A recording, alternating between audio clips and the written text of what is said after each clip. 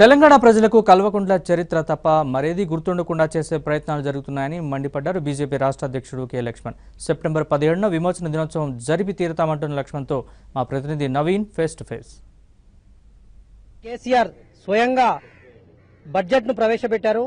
1,46,000 కోట్ల పైచిలకు బడ్జెట్ ప్రవేశపెట్టారు. దాన్ని బీజేపీ ఎలా విశ్లేషిస్తుంది, ఎలా రిసీవ్ చేసుకుంటుంది అనే దాన్ని మనం బీజేపీ రాష్ట్ర అధ్యక్షుడు లక్ష్మణ్ గారు నాతో ఉన్నారు. ఆయన మాటల్లో చూద్దాం. సార్ చెప్పండి, ఈ బడ్జెట్ ను మీరు ఎలా విశ్లేషిస్తారు?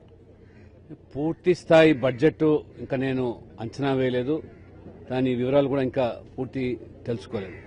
ఉన్న సమాచారం మేరకు మీరు చెప్పినట్టుగా 1,46,000 పెట్టడం అనేది చూస్తూ ఉంటే గతంలో ప్రభుత్వం గొప్పలకు పోయి బడ్జెట్ హైప్ క్రియేట్ చేసి తప్పితే వాస్తవం లేదనేది ఇప్పుడు తేటి తెల్లమవుతుంది. రెండవది, నిన్న ఆర్థిక శాఖ మంత్రిగా హరీష్ రావును ప్రకటించిన తర్వాత ముఖ్యమంత్రి గారు ఇవాళ బడ్జెట్ ప్రవేశపెట్టడం చూస్తూ ఉంటే మరి చాలా విడ్డూరంగా ఉన్నది. ఆర్థిక మంత్రిని కేవలం మొక్కుబడిగా ఇవాళ వారిని ప్రకటించారు, లేకపోతే రాజకీయ కారణాలతో వారికి మంత్రివర్గం తీసుకున్నట్టుగా కనిపిస్తుంది. ముఖ్యమంత్రి ఇవాళ అసెంబ్లీలో బడ్జెట్ ప్రవేశపెట్టడం, అందులో మీరు చెప్పినట్టుగా అర్ధ సంవత్సరం పూర్తయిన తర్వాత 2 క్వార్టర్లు పూర్తయిపోయినాయి. 3rd and 4th క్వార్టర్ కోసం పూర్తిస్థాయి బడ్జెట్ ప్రవేశపెట్టడం చూస్తూ ఉంటే ప్రజలు నవ్వుకుంటా ఉన్నారు. అంటే ప్రభుత్వానికి అసలు పాలన మీద పట్టు లేదు, వారికి చిత్తశుద్ధి లేదు. యాదాద్రి ఇష్యూను ఎలా చూస్తారు? యాదాద్రిలో ముఖ్యమంత్రి బొమ్మలను ఏర్పాటు చేసిందని ఏబిఎన్ ఆంధ్రజ్యోతి కథనాలు వెలుగులోకి తెచ్చింది. ఈ నేపథ్యంలో ఆయన మళ్లీ వెనక్కి తీసుకున్నటువంటి పరిస్థితి, దీన్ని ఎలా చూస్తారు మీరు?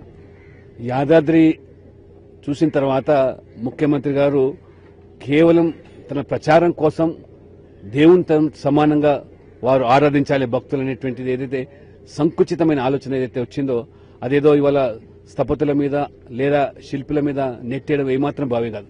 కేసీఆర్ ప్రమేయంతో జరిగింది. ఇవాళ మొత్తం సమాజం స్పందించింది. తెలంగాణ సమాజం, హిందూ సమాజం భారతీయ జనతా పార్టీ ఒత్తిడిల మేరకే తలొగ్గే తప్పితే, లేకపోతే పరిణామాలు చాలా తీవ్రంగా ఉంటుందని చెప్పి గమనించి మరి తోక ముడిచాడు. లేకపోతే ఈ తెలంగాణ సమాజానికి ఆయన చరిత్ర తప్పితే ఇతరుల చరిత్ర ఎవరు కూడా వెలుగులోకి రావద్దని, ఆయన సాధించిన చరిత్ర ఏంటో, ఆయన త్యాగం ఏమిటో ప్రజలు విస్తుపోతున్నారు. కాబట్టి అసలు తెలంగాణ కోసం చేసిన త్యాగాలు చేసిన అమరవీర కుటుంబాలను లేదా విద్యార్థులను, యువకులను, అన్ని వర్గాలను పూర్తిగా విస్మరించి కల్వకుంట్ల చరిత్రనే భావితలకు చేర్పడానికి ఇది యాదిరూట కేంద్రంగా వారు దాన్ని శ్రీకారం చుట్టారు. దాన్ని ప్రజలు తిప్పికొట్టారు.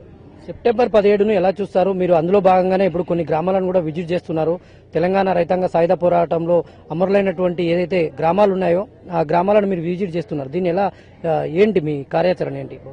తెలంగాణ ఉద్యమంలో కూడా తెలంగాణ ఎవరైతే ఉద్యమాల ద్వారా తెలంగాణ స్వాతంత్రం సిద్ధించుకున్నారో, దేశమంతా 15 ఆగస్టు 47 స్వాతంత్రం వస్తే 13 మాసాలు నిజాం యొక్క పాలనలో తెలంగాణ సమాజం ఏ రకంగా అబాసుపాలైంది, ఏ రకంగా వాళ్ళ దౌర్జన్యాలు, అత్యాచారాలు, మానభంగాలు, ఈ ప్రాంతాన్ని ససేమిరా భారతదేశ విలీనం కానివ్వమని, ఒక ఉస్మానిస్తాన్గానో లేదా పాకిస్తాన్కు అనుబంధంగా మారుతామని చేసినటువంటి కుట్రలు, ఆ రజాకారులను తిప్పికొట్టిన ప్రజలు తెలంగాణ ప్రజలు.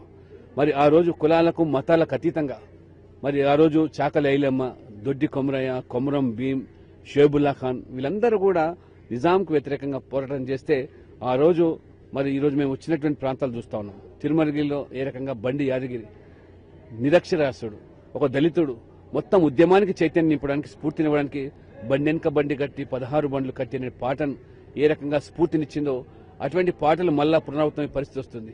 తెలంగాణ ఇవాళ కల్వకుంట్ల కుటుంబానికి బందీగా మారినట్టుగా మరొక సమరానికి ఇవాళ సమాజం సిద్ధమవుతున్నట్టుగా నేను భావిస్తున్నాను. 17 సెప్టెంబర్ 1948లో ఈ ప్రాంతం హైదరాబాద్ సంస్థానం భారతదేశంలో విలీనమైనటువంటి ఘట్టాన్ని, సర్దార్ వల్లభాయ్ పటేల్ యొక్క పోలీస్ చర్యను చరిత్రలో ఎక్కడ కూడా కాలగర్భంలో తొక్కేసినటువంటి గత పాలకులు అదే పంతాలో ఈరోజు కేసీఆర్ గారు వివరిస్తున్నారు. అంటే రజాకార్ల వారసత్వంతో ఉన్న మజ్లిస్ పార్టీకి వంత పడుతున్నటువంటి కేసీఆర్ గారు, ఉద్యమ సందర్భంలో రోసయ్య గారిని ప్రశ్నించినటువంటి కేసీఆర్ గారు ఇవాళ మాట మార్చి ఊసరవెల్లి కూడా సిగ్గుపడుతుంది, రంగులు మార్చుకునే ఈసరవెల్లి.